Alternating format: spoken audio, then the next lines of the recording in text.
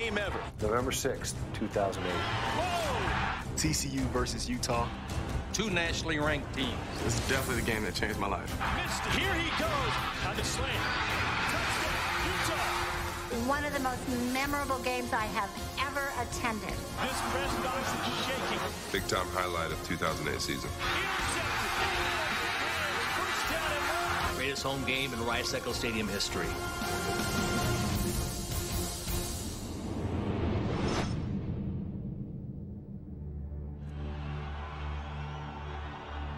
With that game being played in November, both teams knew where they were in terms of the BCS. They were both nationally ranked.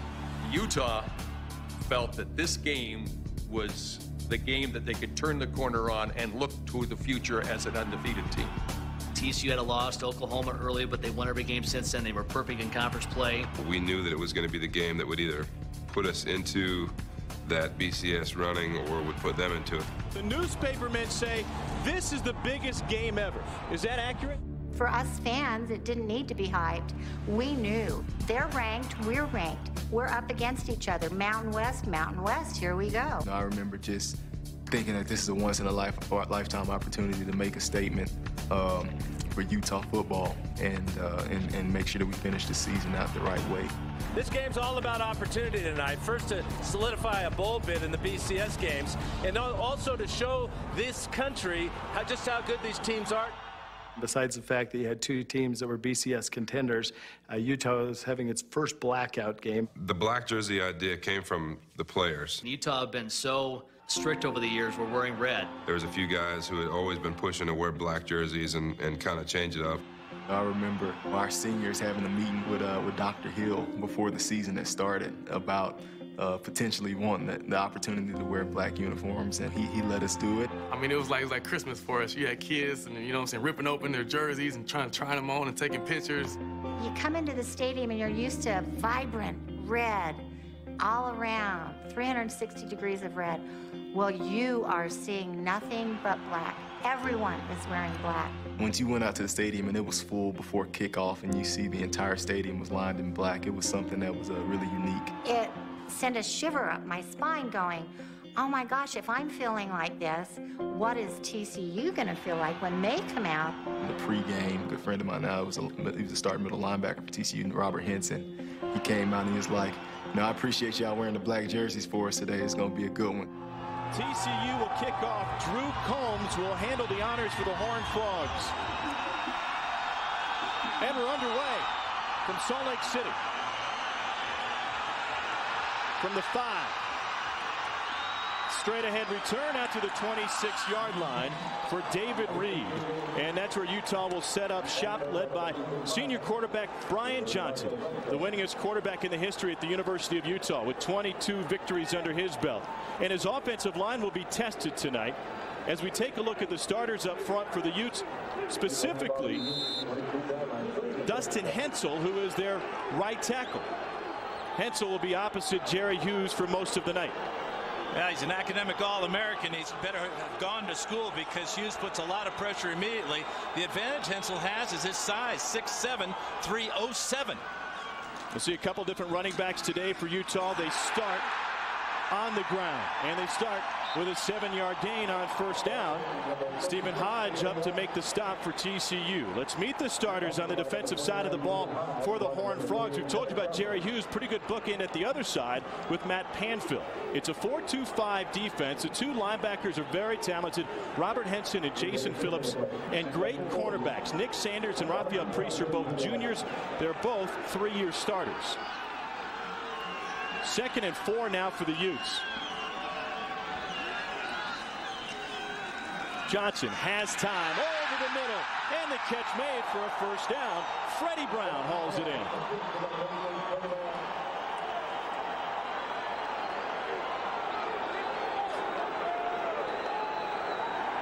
Big play converting on that 2nd down and 5. 2 good plays for the Utes. A solid misdirection run on first down, and then a fine catch over the middle by Freddie Brown. Brown had a great game against New Mexico, a game where the Utah offense struggled to put points on the board, even though they moved the chains early and often. 5 wide. Underneath route. And a gain of 4 on first down. That time it's Braden Godfrey. Now Godfrey's going to be an important part of this pass offense because of plays just like that, working over the middle.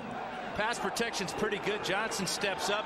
It's a short gain, but it's a gain nonetheless. And that's the most important thing against a defense that is so good at turning the ball over. We'll see if that TCU defense can get pressure on Brian Johnson. None just yet.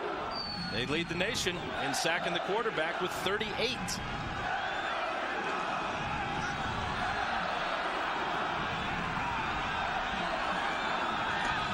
On the ground this time on the end around. Nowhere to go for Castile. Maybe picks up a yard. A lot of different weapons on offense for Utah. A lot of different weapons on defense for TCU. And that's the challenge tonight for Utah and any team that plays TCU is the overall team speed of the Horned Frogs. You're not going to make a lot of yardage going wide against this team. They're just too fast. They get off blocks too easily, and they chase down runners. Castile's got great speed, but he got very little out of that play. 3rd and 5 now. Empty set for Brian Johnson, the senior out of Baytown, Texas. They bring Jarrell Mack back to the backfield. Almost intercepted off the hands of Robert Henson. He had 1 pick last week and another one that was waved off after a penalty. He's frustrated because this ball hit him right in the midst. Here he is, number 51, as he drops back into coverage. That's Godfrey that Johnson's looking for. Well, also Henson was looking for him. Ball thrown poorly. If that ball is thrown better, maybe Henson makes the catch. It was all over Godfrey time. 5 plays and done on that drive, and they bring in King Louis Sakota, one of the best in the business, will punt and handle the place kicking duties for Utah. He is nearly perfect with his placement. Fair catch asked for. Taken at the 15-yard line.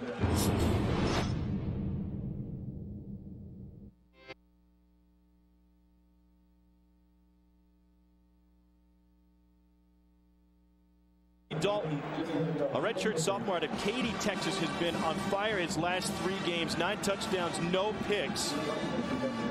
And he has grown up in a big way in this TCU offense. Across the line, Preston Phillips will get his 7th start of the season. He takes the place of Kyle Dooley at left guard. And we'll see a few different running backs today. We've already seen Justin Watts at fullback, Aaron Brown, and Ryan Christensen will also see action for the Horned Frogs.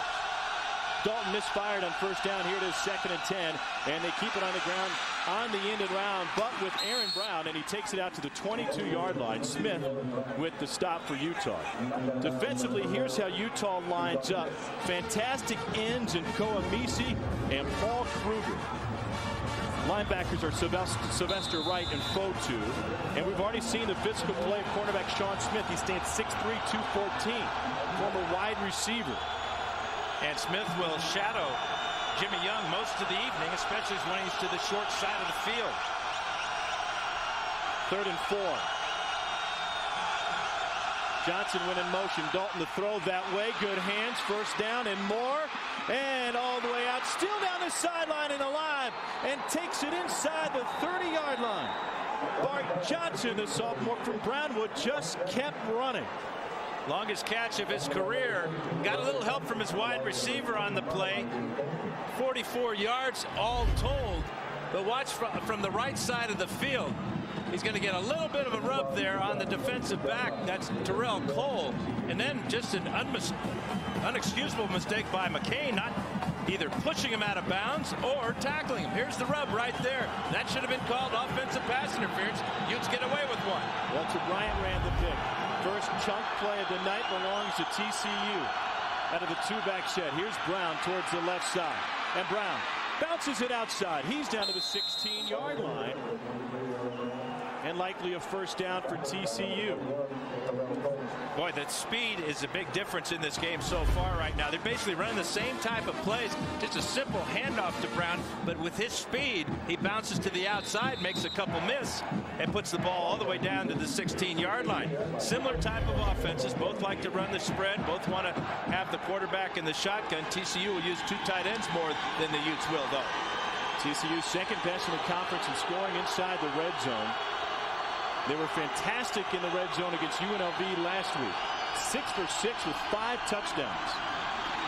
Brown, found by Nai Fotu, sophomore from Hawaii. Great timing by Fotu to get in there for this run blitz type of sack. Coming from the outside here. Watch as he jumps inside the tight end and uses his speed to bring Brown down. Big play for the Ute defense. Dan, Aaron Brown is a great cutback runner. Not sure if that'll be there today against these 2 great defensive ends. And active linebackers like Nai Fotu. Brown motions out. Dalton wants to run the option. Everybody was moving earlier. First flag of the day. Yeah, Shea Reagan, the tight end to the near side of the field, moved early. That's something that TCU does often. Offense, number 86. 5-yard penalty. Will still be 2. Rich Colin, the official tonight, our white hat, and that's Shea Reagan. A lot of penalties against the Frogs this year. As you can see, this is not where you want to be ranked in the top 2 in the country, but they're an aggressive team, and that's what sometimes happens. Brown's off to a great start. 3 carries, 17 yards, right about his average. They'll respot the ball just inside the 20. Red zone defense for Utah has allowed 14 touchdowns and 4 field goals on the season. Dalton to throw again. Looks deep down the sideline. Almost intercepted. It was Sean Smith that time. And sometimes folks forget he's 6'3", tough to get it over the top.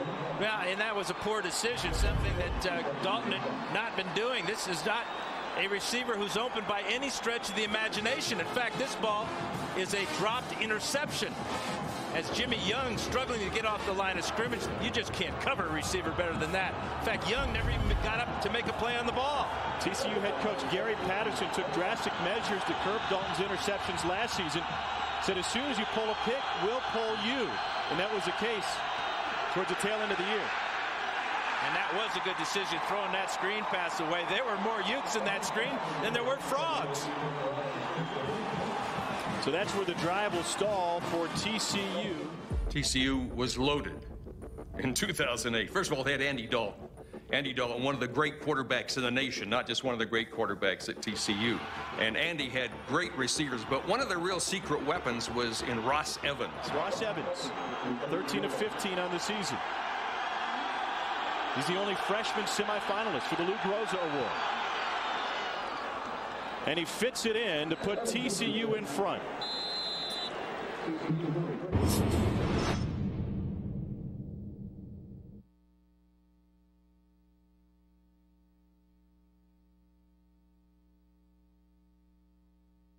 Square toes, what it's called, buddy. Yeah, that's old school. Yo, old school. Look, it's not even white. He's got a black square toe kicking shoe. He can get it down there, can he? He's a first straight on kicker at TCU since the mid-'80s. John Denton is now the radio analyst. I don't think he wears square toes anymore. From the 2. They fake the reverse for a second time. David Reed straight up the middle out to the 30-yard line and a 28-yard return for Reed. Went off to the SEC. Matt Asiata is in the game for Utah. Johnson to throw. Pressure. And tripped up. Thought he could get away. But just by a shoelace, he's dropped by Jason Phillips. Asiata carries some guys with him up to the 29-yard line. The numbers that this defense has put up is just fantastic. I mean, 3.8 sacks per game. That's 38 on the season. So you see the play by the middle linebacker Phillips on the play previous. He's their #1 tackler coming in with 60. But they all have great speed. They all are very athletic. They don't stay on the ground long. They get after the ball carrier. And the numbers just continue to pile up. Veteran coach Dick Bumpus is the defensive coordinator at TCU, works hand in hand with Gary Patterson on this 4-2-5 defense.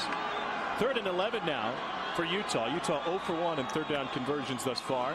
They only bring 4, and Johnson gets it away but dropped. When you think about TCU football, the first thing that comes to your mind is defense. And they've always been a great defensive team. They were loaded. I mean, it wasn't just one guy. It was Their 11 guys on the field defensively, they were one of the top 5 defenses in the country that whole year. You know, both teams, I think, were in the top 10 in total defense in the country at the time. So we knew, you know, it was going to be tough sledding trying to move the ball against them. Louis Sakota, senior from San Jose, California, to punt it away. And Nick Sanders is back to return. TCU has had some return issues the last couple of games. TCU came after that one, nearly got it. This one will hop to the 30 and be down at the 28-yard line. A 42-yard punt from Louis Sakota, just a half-yard off of his average. Brown motions out of the backfield. That leaves Ryan Christian, and Dalton will take it himself. And Dalton dives out towards the 40-yard line. Gain of 11 on first down for a quarterback that runs very well. And this is the beauty of this offense. He's reading the defensive end. The defensive end crashes down. He pulls the ball back, takes off up the middle, and dives and picks up a first down. Right now, the Frog offense is dominating the Ute defense, doing just about everything they can. They've only had one negative play so far, and that was the offset sides against Reagan. Moved it into the red zone on their first drive, scored on their first drive. Brown changes direction. Here he goes. Aaron Brown past midfield. Aaron Brown finally forced out of bounds inside the 20. The second big play for the TCU offense tonight. That one goes for 41. Made a great move on the free safety, Robert Johnson. Johnson crashing the line of scrimmage. Number 17, here he is right here. Watch this move that Brown puts on him as he goes right by, accelerates, and then down the sidelines. Super job of running him down for the Utes by Terrell Cole, but that was a big play by Brown. And quickly back to action. Ryan Christian up to hash mark, takes it to the 16-yard line. Big plays have been on the side of the Frogs so far tonight. The 52-yard reception by Bart Johnson rather. And then Brown is off to a fabulous start. All under the direction of Andy Dalton. 70 yards on the ground now for TCU. A great rushing offense, even though they don't have any one superstar. That was Bart Johnson in motion. Dalton looks that direction. They set up that screen again, that pick, and it's incomplete off the numbers of Walter Bryant. Well, that time Bart Johnson was the guy doing the picking, and he blocked the corner, but he blocked him before the ball was in the air, so it was a legal play. Watch number 6 come over here, trying to get the ball outside to Walter Bryant. Again, a drop pass there. 3rd and 6 now for TCU. On the season, they're 6th best in the country at 52%. Tonight, they're 1 for 2. Dalton over the middle. First down and more. Jimmy Young. Inside the 5, they'll mark it near the 2. Great job by Jimmy Young, continuing on his route across the middle. You see him flash there. Again, traffic over the middle. Traffic that caused Sean Smith to drop his coverage on number 88. And 88 takes it down to the 3-yard line. He leaves the game for the time being. 1st and goal now for TCU. Evan Frost, the tight end, is in on the left side. They go too tight this time. Quick snap. And no signal yet. Touchdown, TCU. Ryan Christian scores his 4th of the season. When TCU came out and kind of punched Utah in the mouth to start the game, everybody wearing black, all the writers were thinking of our good funeral leads, wearing black to a funeral, and, you know, it got ugly early. TCU came out with a very high pace and a fast offense, and, you know, our communication was a little off to begin with. They got a field goal and a touchdown really quick. They're up 10-0. You thought, okay, their offense came to play. Can Utah hang in there and adjust? Throughout the course of the season, our defense just built such a strong bond and unity that we just felt like nobody could really touch us. TCU was the first time when a team had driven down the whole field, and I remember feeling like, wow, a team just did that to us. Once we were able to settle in and get the jitters, I guess you could say, out of our system, we played great defense the rest of the way.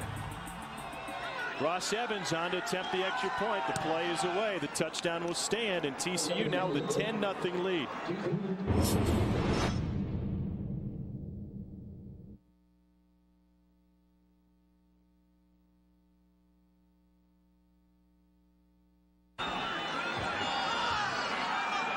Reed from the 5. Through the wedge to the 25 before he dives forward out to the 29-yard line. Solid return for Utah. Darrell Mack flanks Brian Johnson working out of the shotgun. Johnson has it in his hands. Out to the 33, 32. Matt Panfill, senior from right there at Fort Worth out of North Crowley High School, had the stop. You know, Tom, they tackled the guy that they faked the ball to, and they tackled Johnson as well. They're everywhere. Mack gets a breather. And they bring Colt Sampson, the tight end, into the backfield. Plenty of motion for Utah. This one all Asiata, who is in there on the direct snap. Matt Asiata saw his season end before it really began last year. Broken leg in the opener against Oregon State. Well, this is the Asiata formation. A lot of teams call it the Wildcat or the Wild Hog. TCU has it. They call it the Wild Frog. But that time it was a fine play by Darrell Washington, who made that tackle. 3rd and 6 now for the Utes. Johnson in the air. First down. Out to the 45-yard line.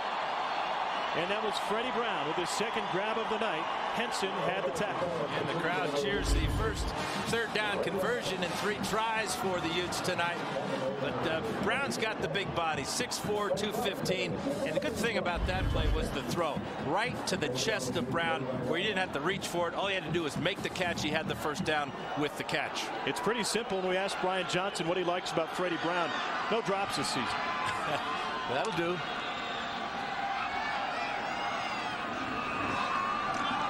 Johnson again to the air.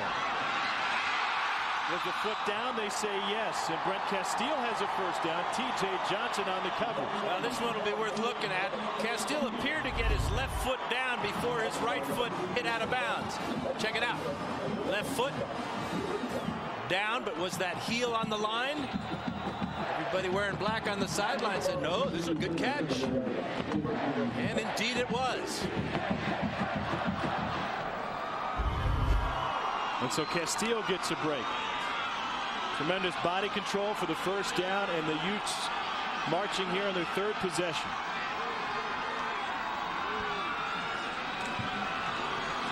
On the ground, this is Wise to the 32-yard line. First carry tonight for Eddie Wide, pardon me, the sophomore from Vegas. Probably the biggest difference between these two teams is in their running backs. Mack, Asiata, and Wide are really your power runners. They don't have the breakaway speed or the great moves. They move the ball. But as we've seen with Aaron Brown, he's got that breakaway speed. He's already shown it tonight. 2nd and 5 for Utah. Up the middle, nothing doing. Robert Henson filled that hole quickly. Well, Henson fills a lot of holes. Second leading tackler behind middle linebacker Jason Phillips, 51 there. That's his 58th tackle of the season. Boy, he read that so quickly. It's a draw play, and coming as fast as the running back was Henson for no gain. Henson had 2.5 tackles for a loss last week against UNLV. A couple weeks ago against Wyoming, he knocked out the starting and the backup quarterback. That's not nice. 3rd down. Johnson pressured, incomplete, took a shot. We had some opportunities that we didn't quite take advantage of in the first half, you know, due to our lack of execution into what they were doing on defense. So it was just a battle, and we knew that we had to make the most of our opportunities. You don't want to get tight and press. Just re-emphasize to them that, hey, the same things are the things that have gotten you to this point. You know, the way you've been playing, the way you've been executing, this game's no different. Just continue doing the same things you've been doing all season long. Louis Sakota has a season-long 53-yarder to his name. This will be a 49-yard attempt. Louis Sakota, incredible. I don't know how many times he pulled it out and did that kick, did that whatever at the end of games, mid-games. Bad weather, good weather, didn't matter. He was solid all the time. If anyone can do it, he can. They call him King Louis for a reason. And Utah's on the board. Not very often that your kicker is the big man on campus, but that's the case here in Salt Lake City. And that was a huge 3 points for the Utes to get on the scoreboard and to stay close to the guys in purple.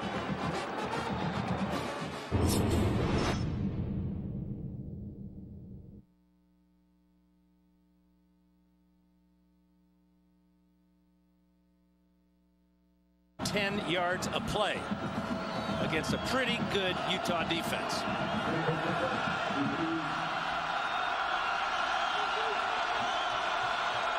Two tight ends here. Play action. Dalton off his back foot, incomplete. Dalton looks back the other way. They try to set up the screen. Joe Dale is there to stop it. Curtis Clay had the grab for the Horned Frogs. Big defensive series for the Utes, no question about that. Cannot allow a touchdown here by TCU. Ross Evans has already kicked one field goal. Boy, they've been good on third down conversions, haven't they, Tom? 4 out of 5 so far. Utah's defense have been so solid all year. They just had not given up big plays. So you thought, okay, what's going on here? Is this going to be a boat race for Utah not only loses tonight, but loses big? Dalton to throw again on third. Pressure coming. They throw him down, and that is out of field goal range. Well, that's the key thing there. That is a huge loss.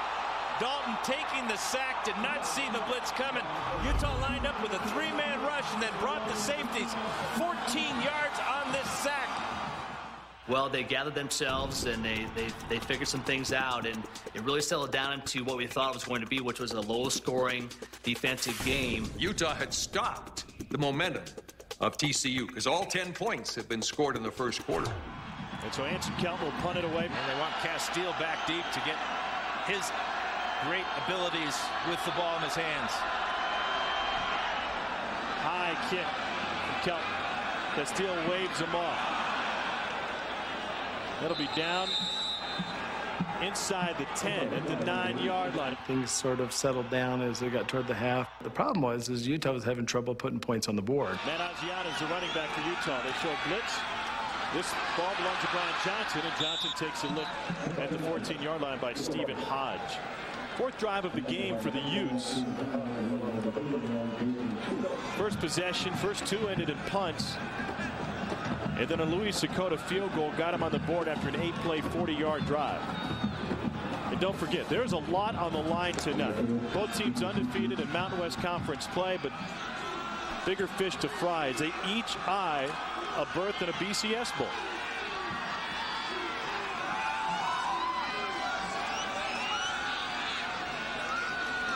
Johnson to throw on 2nd and 6. Now he'll run. Try to shake a man, and he's brought down. And that will leave 3rd down again. Darrell Washington, the junior from Irving, found him. Not a bad backup linebacker. He backs up Robert Henson and makes a lot of tackles. He's called his name a couple of times already in this first half. But when you're out there one-on-one with an athlete like Brian Johnson, that's a heck of a play by Washington. So 3rd and 3 for Utah, which is converted just once in 4 attempts on 3rd down.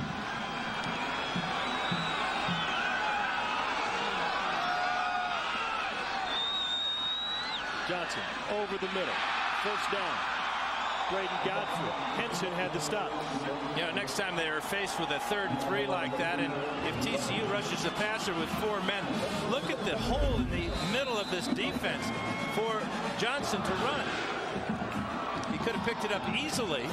Also had a receiver who was open. Again, it's Godfrey working over the middle, but don't be surprised if the Utes don't come back with a quarterback draw the next 3rd and short.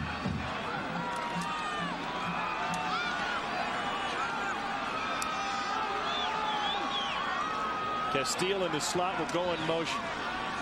Here's the option. Wide. stayed on his feet long enough to get tackled by Jason Phillips. Only a couple of yards at time for Eddie Wide. Well, the Frogs just react so quickly. I know that sounds weird that you ever seen a frog react, but that time Nick Sanders, as soon as that pitch was made, it looked like there was a lot of running room. But Sanders came up quickly and made the tackle there.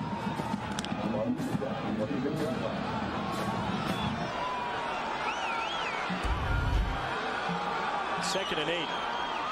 Here's the backup quarterback, Corbin Loucks. He's got wheels, but he fumbles the football.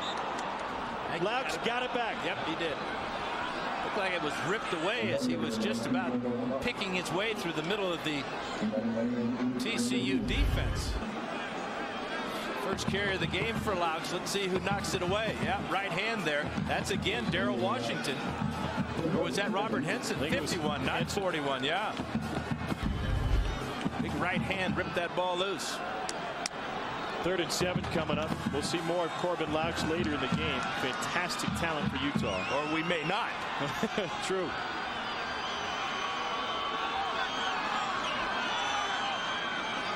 Play clock at 2 and they get it off. Johnson wants to go deep. Man coverage on the outside.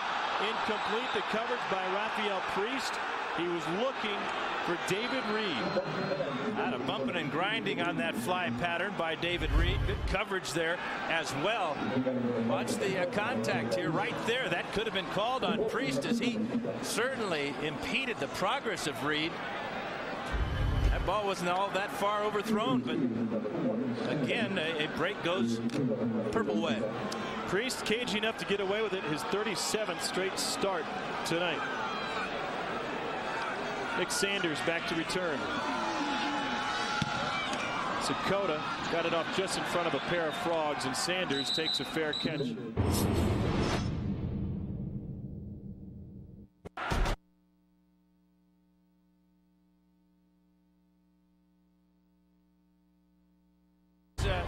Derek Shelby a blow at that nose tackle spot there, but he fights off the block right up front by the center, Blake Schluter. And this is where Utah's got to make a statement in this ball game. Both teams start to be settling down on defense. Offensively, both teams struggling. Loud crowd breathing down Andy Dalton's back. Dalton, pressure, throws it away. Utah fans calling for a safety on a intentional grounding, but he threw the ball past the line of scrimmage. He was out of the tackle box. Heads up play, and what strength he shows pulling away right here from Kruger to get that ball out of bounds and incomplete. Offensive coordinator Mike Schultz told his team, we're going to have our heels on our goal line once or twice, but they thought that the play at Oklahoma in front of a big-time crowd would benefit them here tonight.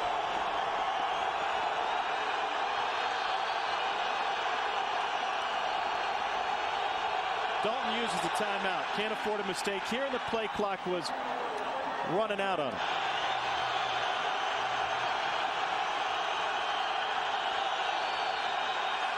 Dalton uncorks one down the sideline. Knocked away, incomplete. It was one-on-one. Number 1 Walter Bryant against number 1 Bryce McCain, and it was McCain with the stop and Kruger with the pressure. How about the defense that Gary Anderson called on this play? 2-man rush, 9 dropping, and fine coverage outside by McCain. McCain had a tough day on Tuesday, but not tonight. Anson Kelton as close to the stands as he is the goal line. Good looking spiral. Castile from the 43. Takes it straight up the middle. Submarine at the 45-yard line. Brian Johnson, 7 of 11 tonight for 62 yards. Directing the spread attack for Utah. Asiata is his running back.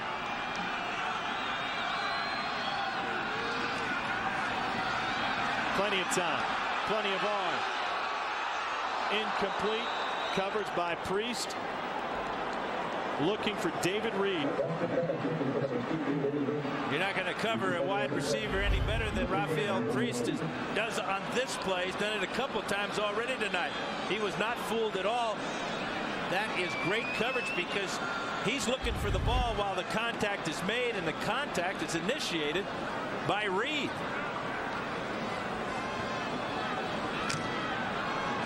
Brian Johnson on the sideline now as they mix it up, and it's Asiata taking the direct snap. Asiata straight up the middle. Gary Patterson said, we're just going to load him up, dare him to pass. Utah's having trouble blocking the linebackers and the safeties. The backs are getting through the line of scrimmage, that initial line of defense, but it's the linebackers. Check out Jason Phillips, 39, as he fights off a block and gets in on the tackle with a couple of other linebackers, Henson among others. Utah's 2 of 7 on third down tonight. One concern with running that formation is that you break the routine that your quarterback is in. See if Johnson can come off the sideline and make a play here on third down. Try to make a play with his legs. Makes a man miss. He'll be short of the first down, and he took a shot from Robert Henson. Henson helps him up. And Tom, now the question is, do you go for it or do you bring out Zakota for a long field goal? It looks like the decision is made by Kyle Whittingham, bringing out tight ends. That looks like Colt Sampson among others. It'd be about a 53-yard attempt. There's absolutely no wind tonight, so that's not a factor. Dakota's long this season is 53. Well, the Utes have been good on fourth down this season. 8 of 11 they've converted.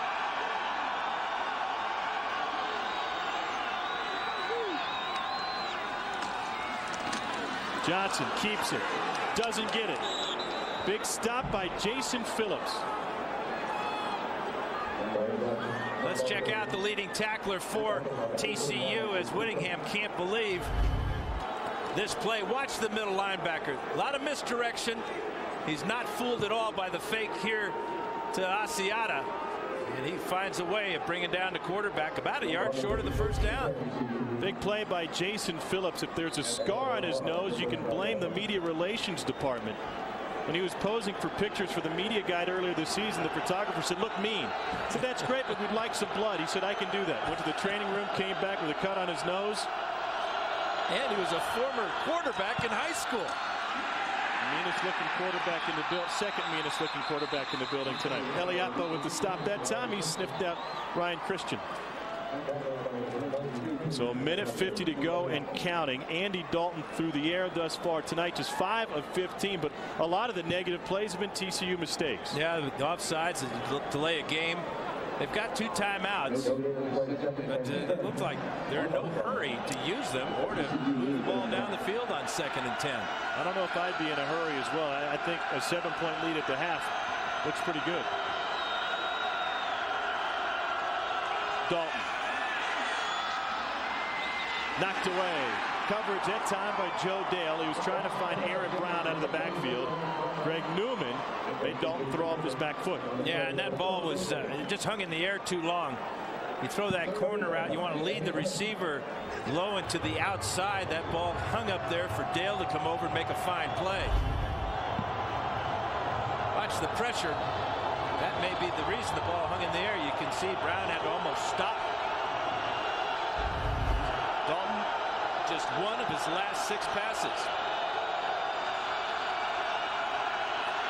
They converted 4 of their 8 third down attempts. Dalton on the draw with the lead blocker out there.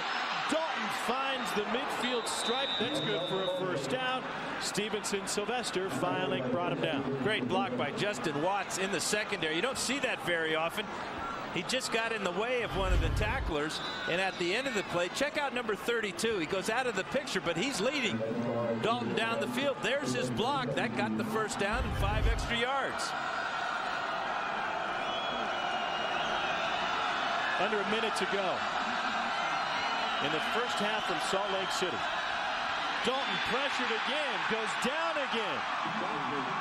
Messi met up with Newman, and they both bring him down. Brown joins him in the backfield, 2nd and 17. Dalton had to pump. pull it in. Now Brown out of bounds.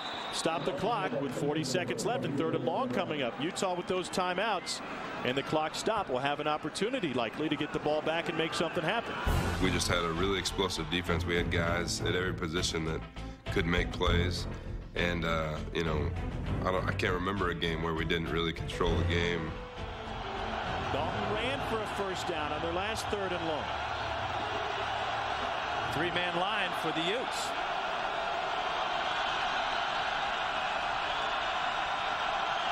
I remember rushing the passer, and he got rid of it pretty quick, but it was kind of a high-flying, you know, like a fade type pass. Pressure on Dalton, smoked as he threw, intercepted. I saw Sean running towards the receiver, came up, jumped and got it, and started running, and I was just doing my best to get a good block. And Smith down the sideline, has blockers in front. You can kind of hear it when the ball's in there because everybody gets real quiet, and then you just know, okay, the ball is coming your way. His eyes get real big, and all you hear is you guys' feet running, and I remember turning around and going up for it, and, you know, seeing my teammates get a couple of good blocks, and then I'm running for a little bit. Sean Smith across midfield, and finally wrestled to the ground by Walter Bryant. Sean Smith transferred from offense, played offense through his entire career, changed to a corner, became one of the great corners, got drafted in the NFL because of it, and one of his biggest interceptions was off Andy Dalton to stop their drive and to give Utah a chance to get Louis Sakota's foot into the ballgame. He had an interception return for a touchdown earlier, and that's what he was thinking about after he picked off Andy Dalton. This time, 4th pick of the year for the 6'3" cornerback.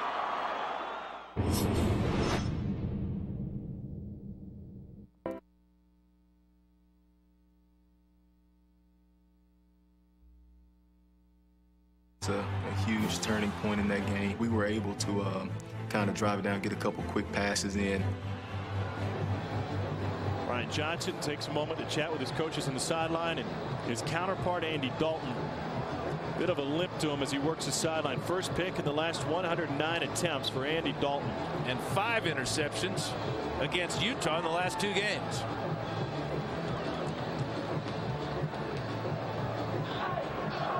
It's been relatively mistake-free night for Brian Johnson. The senior leader for Utah was noted by each and every person we talked to within the program this week as the reason this team is undefeated. He backed up Alex Smith on that Fiesta Bowl team and actually got a few snaps in that game against Pittsburgh. That is 5th year in the program.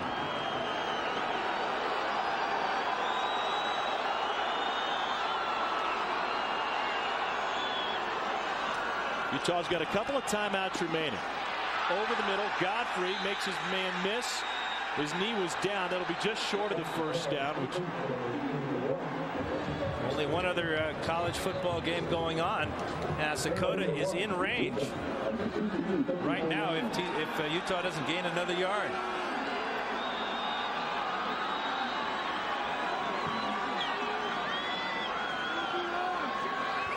Five wide for Utah. Johnson. Ball bobbled but hauled in for a 1st down and down to the 20. 7 ticks left. Godfrey. Do they have time for another play before bringing Sakota out? I don't think so. I think with this type of offense, it's a very slow developing passing game, but right now they're going to save the timeout and spike the ball.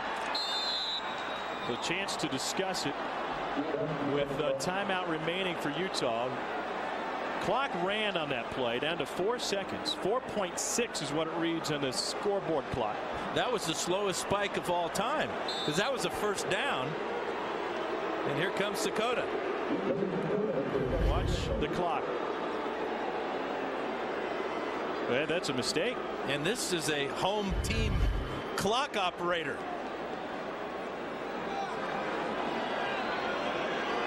Louis Sakota came to campus as a walk-on. Here in that scholarship, he said earlier this year, every day it's fun to wake up. When you're this good, it certainly is.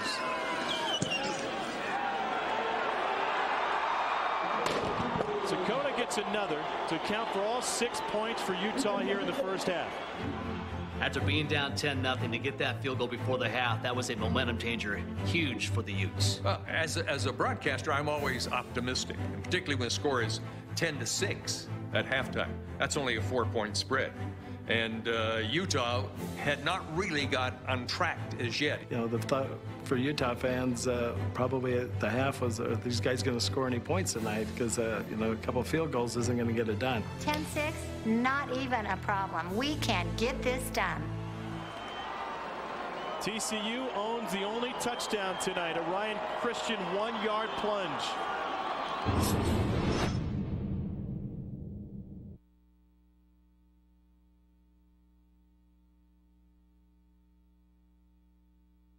Good. Utah's going to have a hard time getting points. It felt like the defense settled down from that rough first quarter. They were playing well. For us, you know, we knew we had an opportunity to win this game, and it was an electric atmosphere, and we wanted to make sure that we came out and executed at a high level in the second half.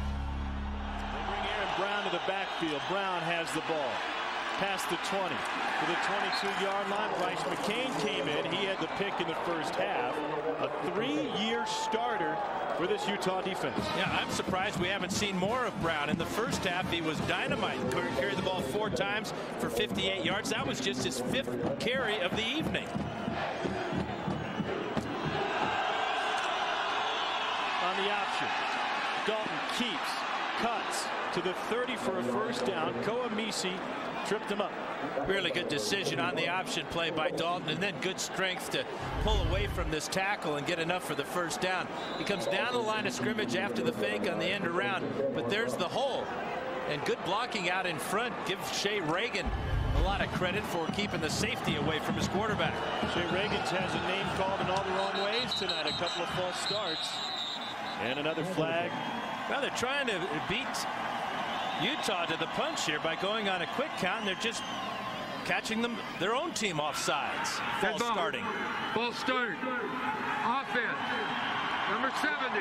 5-yard penalty, down, still 1. Big Marshall Newhouse. He can't hide when he jumps off sides.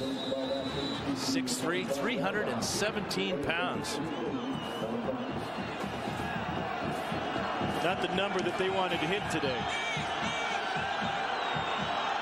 Out of the I formation this time. Brown bottled up, tried to bounce, finds some yardage, some hidden yardage, and takes it out to the 31-yard line. Kepa Geisen had to stop. All great running backs have vision. You know, they have to have all that good moves and speed and strength and everything, but if they don't see it, they're not going to get it. That was a great job of Brown being patient, waiting for that hole to open, and then picking up some good yardage.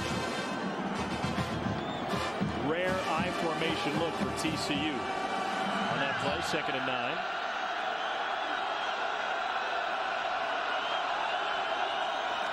Dalton pulls it back down the sideline for Christian, cuts it inside and stays on his feet to the 35 and finally dances out of bounds. McCain brought him out, but it's another big gain for Ryan Christian. Well, in the first half, he caught one similar to that play for 24 yards. This one goes for 33. Play fake there, and then wide open on the wheel route again out of the backfield, making Bryce McCain miss and picking up extra yardage. McCain finally caught up to him to take him out of bounds. They're starting the second half, Tom, as they started the game. Big plays. 143 yards through the air for Dalton. Empty backfield. Here comes the blitz. Fires one complete to Christian again. In a 4.5. Stevenson Sylvester, the linebacker, had the stop. Boy, that offensive line just, they saw that blitz coming too. Tom, watch the time and the throwing lane. That's just perfect. The blitz came from Dalton's left side, and he was thrown to the right side and had a lane to throw to and a wide open receiver. Paul Kruger, 6.5 sacks on the season for Utah. Koamisi at the other side has a few sacks to his name. Brown up the middle. Into Sylvester. A couple of yards on, a few yards on 2nd and 5. Only 3rd and 3 now for TCU. And that's really a perfect down for this style of offense. A lot of options. For Mike Schultz calling the plays Frogs offensive coordinator met with last night. He's excited about their season that they've had. He feels they've got a recipe. They know how to win these games. They know and have great confidence in their offensive plan. Dalton directing traffic. Sends Bryant to the left side of the formation. And a whistle again, and two-men move. Timeout. Nope, timeout, pardon me. TCU. First charge timeout of the second half. Watson, Brown are the running backs. There goes Aaron Brown. Comes back. Brown trying to stretch it. Tries to cut, and he powers his way to a first down. Terrell Cole had the stop, but Brown shoved his way for an extra 2 yards. 6'1", 196 pounds. Great leg drive here. 23 coming. He's got the Justin Watts out in front, but this is effort right here. He was stopped 2 yards shy of the first down marker and ended up a yard beyond it. Great effort by Aaron Brown. Carried Robert Johnson with him. Brown on the sideline now. Looked like a contacts issue. Johnson in motion.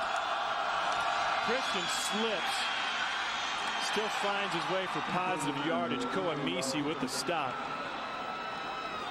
Christian looked like a crazy ballet dancer that time. He was spinning every which way after his footing gave way. He has the game's lone touchdown. And we're still not sure he got in from 1 yard out in the first quarter.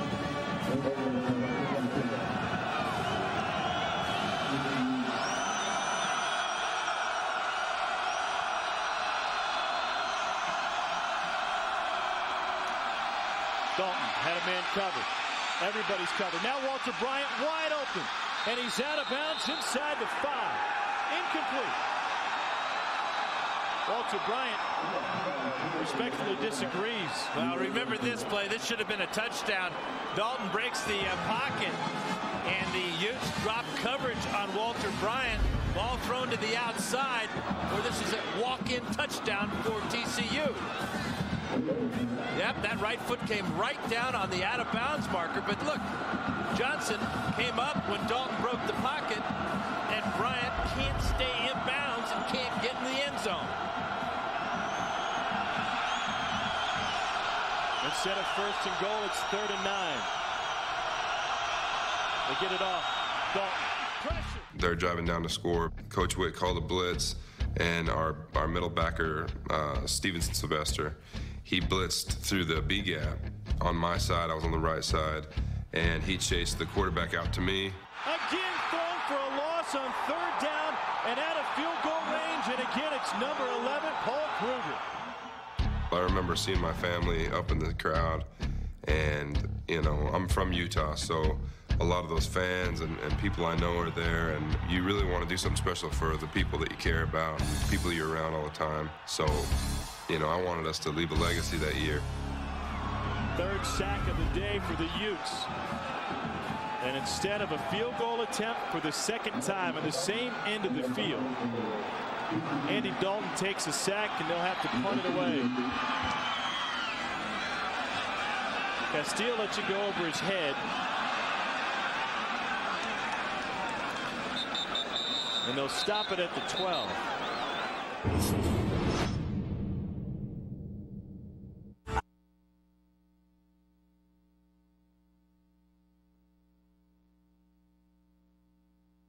They're a very good defense. They don't give up much, but Utah have been able to control time, control clock, to run the ball on pretty much everyone that year. They couldn't do it against TCU. The week before, Utah, 5 days before actually, Utah struggled to put points on the board at New Mexico. And so the offense was kind of in a rut. Flags. The false start on the offense. Dead ball. False start. Offense. Number 68. 5-yard penalty. Down is still 1. TCU's been flagged 7 times tonight, but that's the first time Utah has been flagged, and it comes with 8:50 to go in the 3rd. And the tough thing about that, Tom, is that you're on your own end. You're backed up. You're trying to get some momentum going. You just complete a pass that gets you away from your goal line, and now you back it up 5 yards. Big penalty as far as momentum's concerned.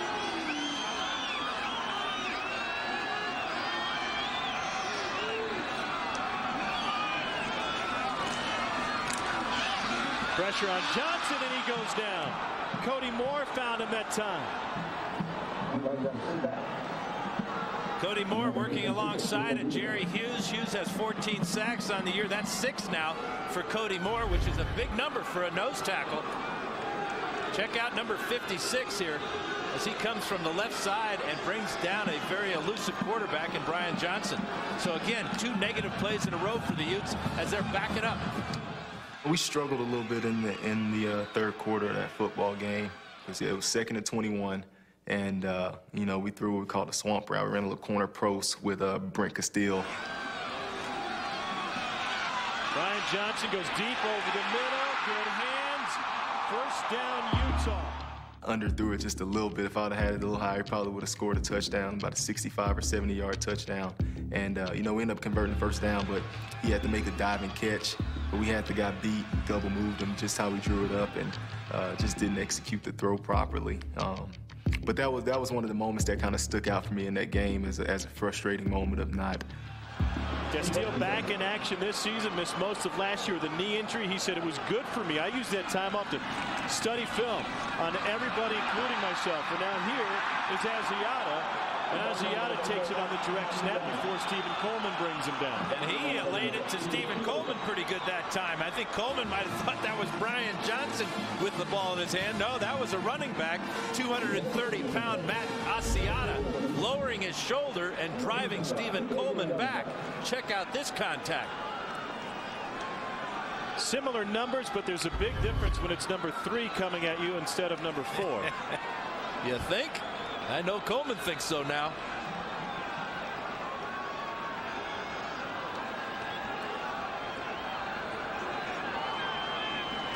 The option. Needing 4 for the first down. Good speed again by TCU. They've really disrupted the game plan in that regard, Dan, using that speed to track down guys on the edge. At some point, do you shelve the option, or does it still serve a purpose? Well, if they're able to string it out as the TCU did that time, it's going to be very difficult for Utah to get yardage wide. So maybe a misdirection option where you don't have 3 guys that you're trying to outrun to the corner. Johnson's got the hot hand, 7 of his last 8 for 73 yards, but remember that quarterback draw, 3rd and short. Corbin Laux. Corbin, that's Asiata. Now he wants to throw the ball. And incomplete. Going over the top. Gary Patterson said we would dare them to throw the football. We knew going into it, it would be a very tough matchup offensively. And, you know, we just didn't convert a couple of 3rd downs. We had some opportunities on some 3rd and shorts that we didn't convert that really kind of made us stall those offensive drives. So Louis Sakota on. Right away, 4th and short. Sakota 3 for 3 throwing the ball in his career on fake punts. Boots it away. Curley asks for the fair catch, takes it at the 14-yard line.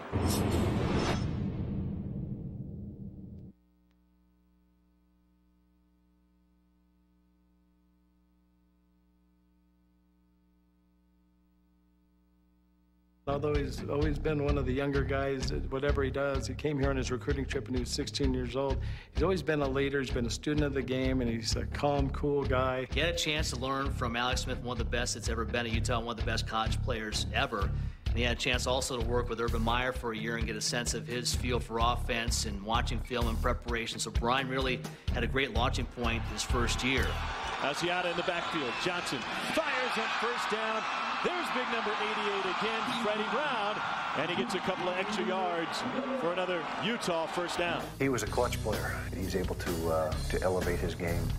He also made everybody else around him better, and that to me is the mark of a true leader and a true great player. Quick delivery by Johnson. How about this catch? 4th of the night for 48 yards. Big first down for the Utes. And how about Freddie Brown as a go-to guy? for Brian Johnson. Johnson will keep this. Pardon me, that's Asiata in on the direct snap, and he maybe found a yard. The interesting thing they do with Matt Asiata, when he comes in, essentially at the quarterback spot, they also have Braden Godfrey with a wristband in. You see Asiata doesn't have a wristband with the plays on it. They said, we use Godfrey. The wide receiver has his own wristband. He actually acts as the quarterback in the huddle and calls the play, and then Asiata lines up behind center. Yeah, you don't want your running back having a wristband on his wrist. Those linebackers are smart, might rip it off and try to read it. Tough to read when you can't focus, huh? Take a couple of shots. Comes Foggy. Johnson steps up, fires another strike there off of Brown, and Brown has another first down. Jason Phillips takes him out of the 48.5. Well, that's where your money is right now for the Utes and Brian Johnson. Freddie Brown's having his way on the outside there, either a slant route or the comeback route, and then the ability after the catch to break tackles and get some hidden yardage out of the play. Great route. Turned a very good corner and Nick Sanders around. Brian Johnson thought this Utah offense could pull off some chunk plays tonight. Coming into the action, haven't seen too many of them. Johnson took a shot. Godfrey had the grab. Henson brought him down. You know, one guy we haven't called his name is Jerry Hughes, the defensive end out here. He's going to get close this time, working against Dustin Hensel. Hensel with long arms gets off balance here, but Johnson, he knows where number 98 is. He knows he's got to get rid of that ball fast or this guy's going to get him. No sacks so far tonight for Jerry Hughes. He made an immediate impact in the BYU win. Sacked Max Hall 4 times, forced a couple of fumbles. Johnson incomplete. Max Hall said this week down the road in Provo, here's a flag coming in, that he would rather be watching Dwight Schrute tonight than watching the Utes. So I think now that the office is over, he's probably tuned in.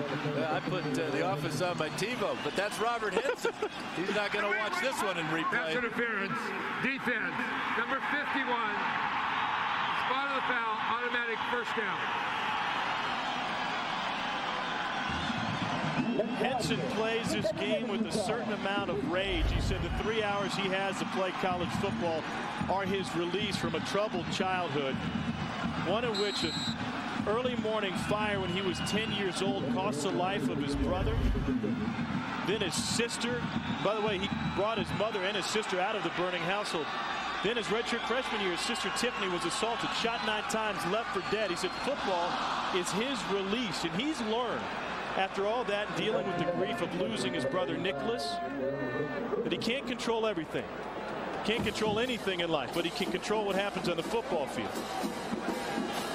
And he brings so much enthusiasm to this TCU defense on that flag, it got the better of him. Well, he's one of the 7 seniors that start for Dick Bumpus and his defense. You see, he's checking the call. Second leading tackler, heck of a ball player.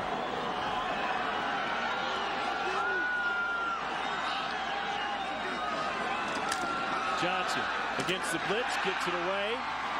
Braden Godfrey brought down by T.J. Johnson.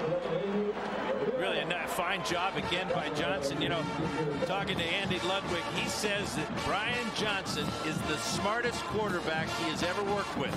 And Andy Ludwig has worked with a number of quarterbacks and a number of very good quarterbacks. Smart throw here out to Godfrey, sets up a 3rd down and short. A fiery Gary Patterson didn't like the play of T.J. Johnson that time. It brings a 3rd and short now, and it also brings an end to the 3rd quarter.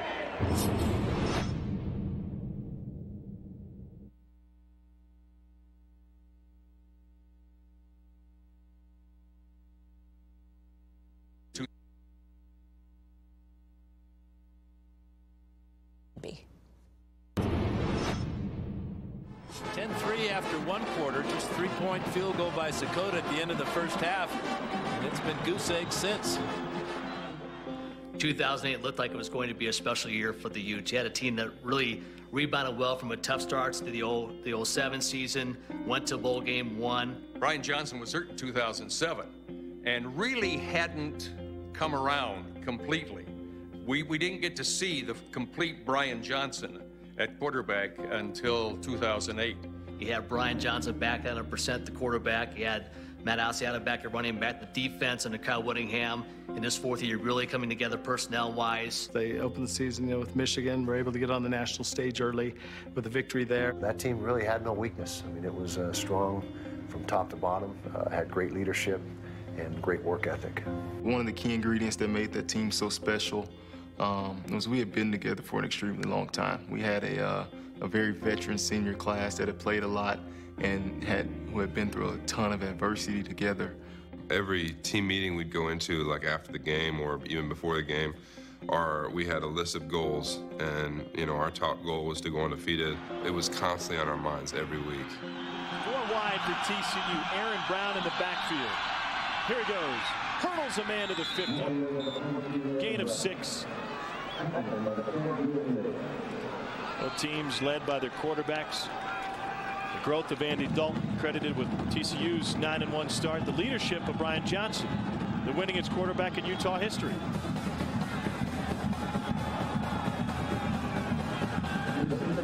Dalton getting a lot of help from Aaron Brown, just 3 yards shy of 100 on the evening on 12 carries.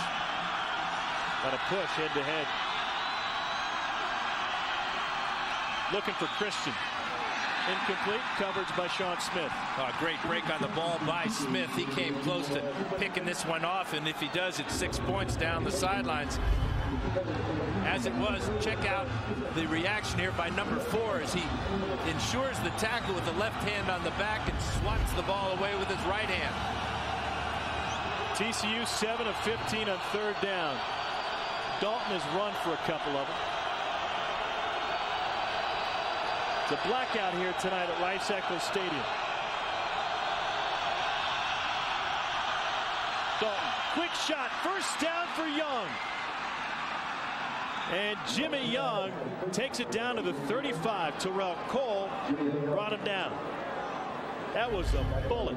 Great quickness again, getting off the bump. This time it's Bryce McCain who can't stay with Jimmy Young. That quickness to get off the bump and run absolutely kills teams that want to come up and press the wide receiver. And Young has done it a number of times tonight, especially on inside slant routes, and Dalton's been right on target. And Bryce McCain, maybe the fastest Ute ever, a 4.28 40. Christian up the middle. Big play on first down. Picks up 8. Mike Wright, who has returned to action after leaving the field earlier this quarter with the stop. And this is the start of a very methodical drive for TCU. Got good field position after the short Sakota punt. Fine pass that time from Dalton to Young. And now that offensive line giving the quarterback time to throw and opening up some holes for these running backs. TCU opened the UNLV game with a 17-play, 8-minute drive. Neither team has put together long, sustained drives against these good defenses tonight. Christian with the hurdle, a first down, and down to the 17-yard line. Let's check out this hole on the right side. Giles Montgomery and Marcus Cannon. Right here is the canyon that Christian is going to leap through. And he's just an eyelash from going all the way.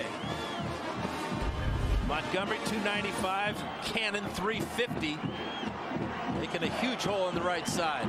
Not quite Edwin Moses, but it'll do. 6th play of the drive coming up for TCU.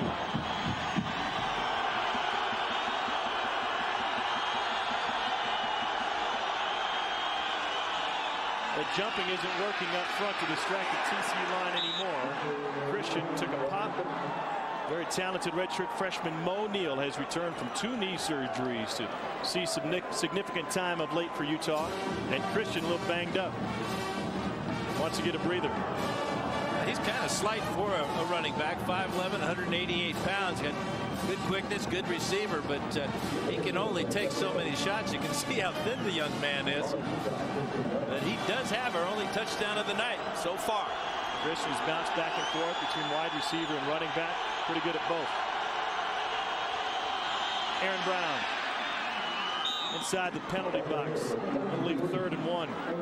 Not a whole lot of trickery going on now. It's just hard-nosed, smash-mouth football from TCU as they're showing their offensive versatility and the power of this offensive line. 2 tight ends this time. And Brown with a good move at the line of scrimmage goes over 100 yards rushing on the night. 13 carries for Brown is a season high. His first game of the year against SMU after being suspended for the first 3 at 11 carries. 2 scores in the red zone tonight for TCU. Brown, Donald spun his way to a couple that will leave 4th. Boy, Paul Kruger had a chance to drop him for a loss. It appears that the Utes are tired on defense right now. Brown made 2 miss. Didn't pick up the first down, but this is real makeable field goal range now for Ross Evans. Ross Evans getting ready to kick to get 3 more points field goal. And we're all literally on the edges of our seats. A 26-yard attempt for Evans. It was a chip shot, 26-yarder. And that he could do with his eyes closed. There was no problem. Whoa! Missed it. Banged it off the upright. I think everybody looked skyward and thought the football gods are with us. When that one bounced off the upright and you look around at the surreal scene at the blackout and that, it was just like, okay, something weird's going to happen here. That north end zone is probably one of the loudest areas in all of college football. Woo! It was, well, if you ever heard a crowd cheer, that was just enormous. Would have increased the lead to 7. As it is, Utah gets the ball and a new life with 5:49 to go and down by just 4. The key thing about it is it kept it a 1-possession game. So, you know, all we needed was a touchdown at the time to go ahead.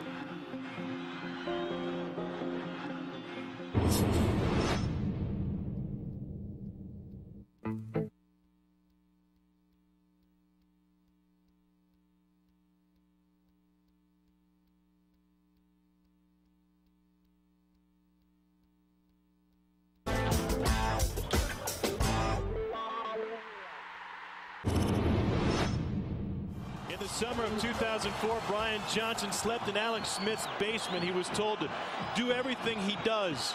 If that includes going undefeated, he'll need to come up big here in the 4th quarter. Johnson over the middle into double coverage, incomplete. Brian Johnson met with a Hall of Fame quarterback last night, and Dan, you told him if it gets to the 4th quarter, it's your game. Yeah, and he welcomes that challenge. This is his 30th game as a starter. He's lost only 7 times, winning as quarterback in the history of this program. And that's why everybody's so confident that he can get it done. 80 yards is a big task. He's got a lot of time to do it. He's got 2 timeouts. I wouldn't bet against him.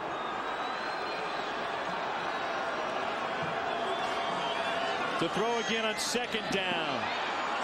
Ball found its way loose, incomplete. Rafael Priest with the coverage. Well, I'd throw against another corner. I'd find somebody else to throw against. Priest has knocked down about 5 passes tonight. A couple of long balls, and that one a very difficult slant route for a corner to defend. Did a super job. Johnson's gotten cold, though, in this chilly evening, Tom. He's missed his last 6 passes. Guys up front get the credit for TCU. The guys in the back making it work tonight. Priest and Sanders specifically. And Asiata is the running back. Off the right shoulder of Brian Johnson.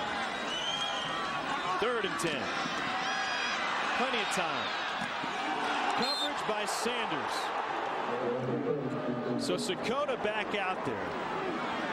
Had an 81-yard punt earlier this season. Jeremy Curley not likely to return this one. He'll just want a fair catch. That one, a horrible punt from Sakota. Off the side of his foot. TCU will have fantastic field position. Aaron Brown. Paul Kruger with the stop. Now this will be a very slow moving offense now for TCU. They're going to take that play clock down inside of 10 seconds, close to 5 seconds with each snap now, because the clock is their enemy. They've got great field position. If they don't gain another yard, they can still pin back Utah deep in their own end of the field. TCU is off next week. They're 5 minutes and 4 quarters away from possibly playing in a BCS Bowl. Dalton over the middle. Jimmy Young has it for a first down for TCU.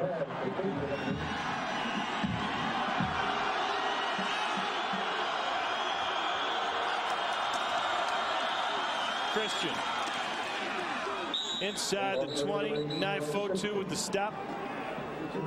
You know, it looked like Utah knew this play was coming too. They started to cheat to the left side.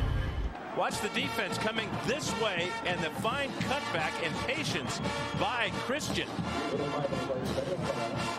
He sees the hole but makes another cut and picks up good 5, almost 6 yards on a play that looked like there was nothing there initially. Giles Montgomery, the right guard, making his 24th straight start at that position tonight for TCU.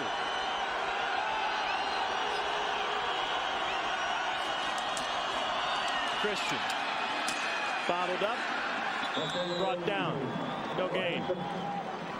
Ross Evans missed his last field goal attempt, may have an opportunity for another here as the clock runs under 3:30 to go in the 4th quarter.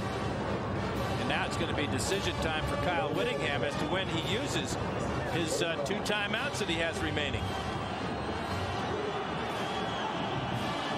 A field goal, of course, would make it still a 1-possession game. That's what the Utes were able to force last time TCU was here. 3rd and 5. Watts is in the backfield with Brown. Dalton waves Bryant. Dalton has time to the end zone. Overthrew Walter Bryant. So another field goal try here now for Ross Evans. I thought the game was probably over. I mean, Evans missed one a series ago or whatever, and he thought, okay, this is the one he's going to make. He'll make up for it. He's got now a 35, 37-yard field goal. He's going to make it, and now it's going to be 13-6, which means the best we can do is tie. I remember on those field goals that we had installed a specific, blitz to kind of get him off his, his comfort level. I think sometimes as a young kicker, you let your mind play games with you a little bit. And I think with Ross Evans, even though he made a field goal early in the game, that one he missed off the left upright in the 4th quarter affected his second kick. To make it a 7-point game. Missed it right. When he missed it, I just thought, my gosh, in fact, my call was he missed again. It was one of the great moments in Utah college football history to see a kicker who was that good as Ross Evans miss a chip shot and keep Utah in the ball game with a possibility to win it and a possibility to achieve what they wanted that year was a BCS Bowl. That's why it's tough. I know that Evans has had a great year, but remember, he's an 18-year-old freshman kicking in a huge game. It appears after he kicked the ball, he knew it was right. His head stayed down, hoping it would draw to the middle of the uprights. Not so.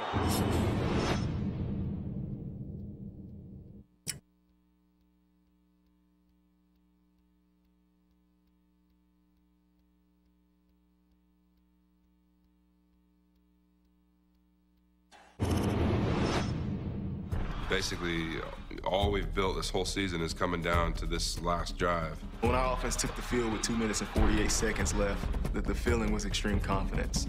One of Brian Johnson's strengths was the 2-minute offense. And this is a chance for him to call the plays. No team in the country at that point practiced 2-minute more than us, so we felt completely in our comfort zone. Is a missed field goal enough to give momentum to an offense and confidence? Well, they have no choice. I'm sure they're confident in their plan. Right now, they've just got to hang on to the ball. That's the first completion for Johnson in a long time. And this second completion now, the second straight, goes for a first down. That's the key. First down, stop the clock. He got out of bounds anyway, but now they're out to the 31-yard line. Remember, they're down by 4. They need a touchdown. Utah has pulled out a handful of close games already this season. A 25-23 win at the Big House to open the year. Johnson Utah. And into TCU territory goes Brent Castillo. That play was extremely critical in the game. Utah had finally found a way to break through TCU's defense. They found a seam that they could get through, and it gave them confidence for the rest of the drive. Both Freddie Brown and Brent Castillo were seniors, and they had played a lot of football for us. We had a ton of chemistry. I threw it a little high because I had to kind of get it over a defensive lineman, so he was able to jump up, make a play on it, and run for a little bit after the catch and get us past midfield. Johnson flushed. Corks one deep. Knocked away. Flag on the play. Nick Sanders has had a tremendous game for TCU. This time he gets caught with his hand in the cookie jar. The corner was beat, so he turned his back. So I kind of threw a flat, kind of a back shoulder throw to where our receiver had to stop and kind of create the contact. There were a lot of calls like that could have gone either way, let it go or call it, and it came at a critical time for Utah, obviously, and I think it just added to the charm and the magic that was going on in the stadium that night. Johnson, pressure, got away. Incomplete. Got away from Cody Moore. Cody Moore cannot believe that he didn't bring Johnson down for another sack tonight. Brian Johnson was basically unrecruited out of Robert E. Lee High School in Baytown, Texas. Didn't play until his senior year. Now he's the winningest quarterback in Utah history. Can this be his signature win? He's got 22 victories under his belt. Boy, if number 23 comes here tonight, he'd cement his legacy, wouldn't he? No question about that. I like that play, too. Pick up positive yards, get that good feeling going for the offense and that offensive line. 3rd and 5, deep to the end zone, incomplete. Oh, would you want to have that one back, Brian Johnson?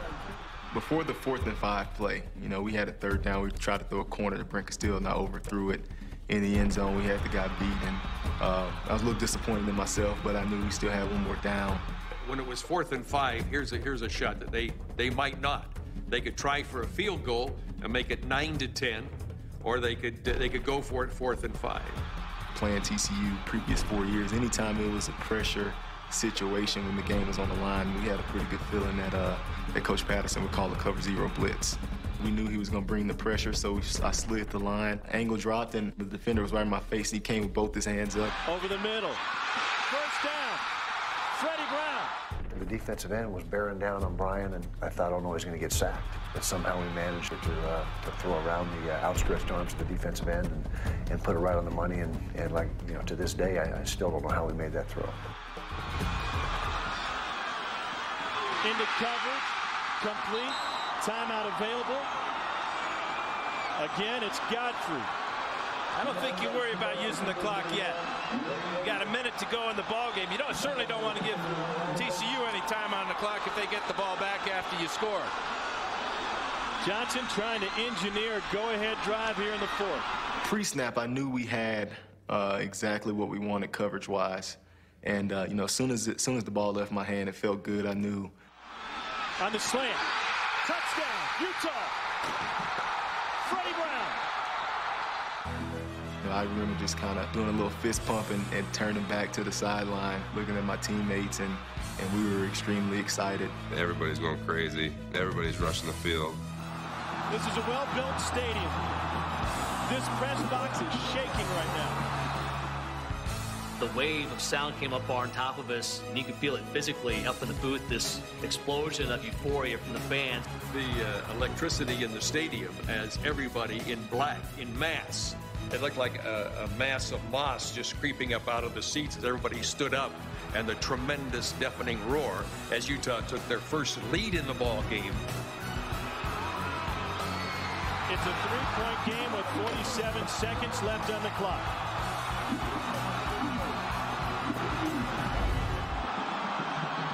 Good pass protection again, good quick delivery, slant route.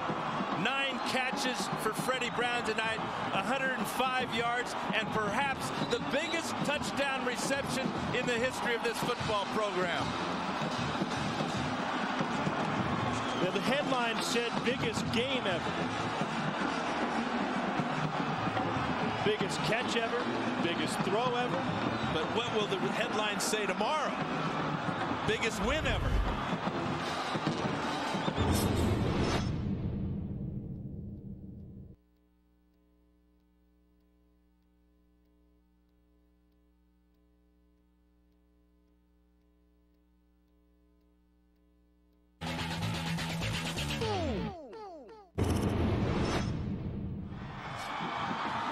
Ross Evans needs to keep his head up. He may just have another shot. The amazing thing is Utah goes that 80 yards, Tom. They didn't use any timeouts. TCU still has their 2 timeouts to work with. Utes needed just 9 plays to cover 80 yards. Freddie Brown with a touchdown grab to give Utah its first lead of the game with 47 seconds left. Roman puts it in the air. From the 3 to the 20. Aaron Brown tripped up at the 20. Reaction from the fans was this sense of euphoria that, wow, we're in front. But then there's like 45 some seconds left. You just wonder, can they hang on here? The game wasn't over. We knew it wasn't over because all they had to have was a field goal to put it in overtime. And so once we scored, we still had some work to do. Deshaun Richard tripped him up, but the big misses today for TCU have come from special teams. The first attempt boinked off the left upright. Trying to compensate perhaps, Ross Evans, a freshman kicker, pushed the second one right. Utah answered with the go-ahead drive. Now Dalton to the sidelines. Quick shot and out of bounds goes Young. 36 seconds remaining on that first down grab. Move the chains, get the word from the sidelines. But if I'm Utah, I'm double covering Jimmy Young. He's the difference maker for this passing attack of Andy Dalton. TCU has only played in 1 close game this season. That was October 11th in the offensive struggles at Colorado State. Dalton in trouble. Complete. Antoine Hicks with his first grab of the night, and he picked a perfect time to show up for TCU. The true freshman making a catch, just his 5th all season. But what about the job of extending the play by Dalton? Makes 2 guys jump up in the air and finds the freshman down the sidelines. Now you got to start thinking about range for Ross Evans. He's got a long this season of 50 yards.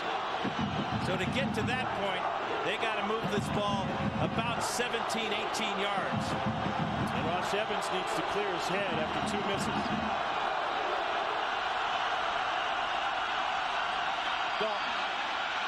Ball tipped at the line of scrimmage by Koamisi.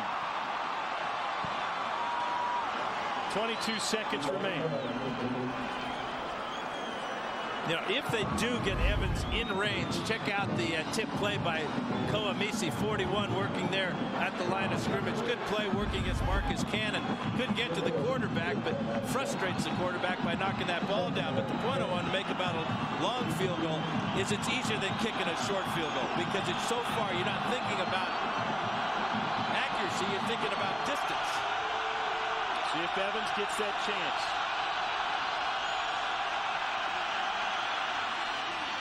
Bobbled, incomplete. Smith had the coverage on Young. Drop pass by Jimmy Young. Smith had nothing to do with that breakup. That was just a drop. That's all you can say about that. And that's a huge drop. 8 of 18 coming up now. 3rd down conversions for Dalton. Coming into the game, TCU 6th best in the nation on 3rd down. Their young quarterback, a big reason why. And the redshirt sophomore, Andy Dalton, will work out of the shotgun.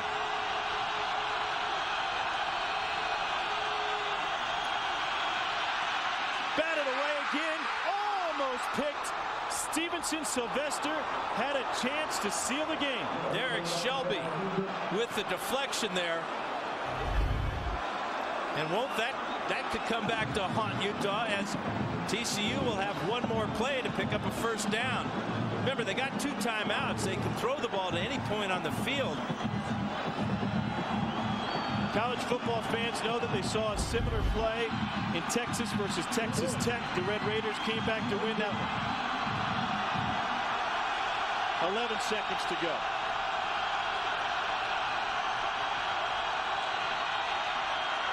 down the sideline.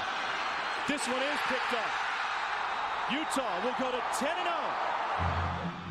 TCU on that final drive had a decent possession. They drove down the field, and I remember Utah made some nice plays. There were like 3 pass breakups. And one of the great defenders, we talk about Sean Smith, who was drafted. Robert Johnson was also drafted. And when Robert comes up with the interception, it stops TCU's drive. Robert Johnson with his first interception of the season.